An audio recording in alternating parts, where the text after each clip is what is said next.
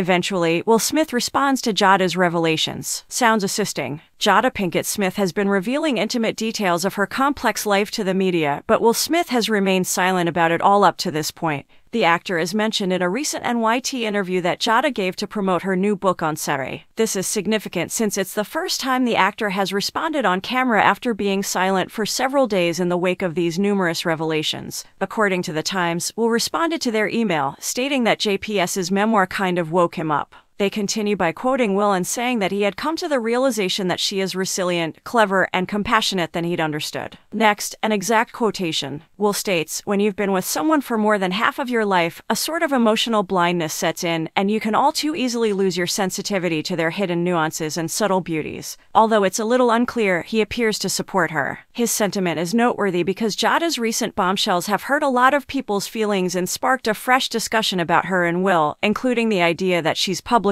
demeaning him. Recall that she seemed to coerce him into talking about her entanglement during their one-on-one Red Table Talk conversation a few years ago, and that was a key lesson learned from that exchange. Now, though, it appears like Will is okay with all that has been revealed to the public, including the several secrets that have been revealed, such as the fact that they no longer have a romantic relationship, live apart, and won't be divorced. The only other noteworthy revelation from this Times interview is Jada's admission that she was offended by Chris Rock's Netflix special, in which he made fresh jokes about her and Will, and that she frequently takes ayahuasca, including a post-Oscars slap trip with Will.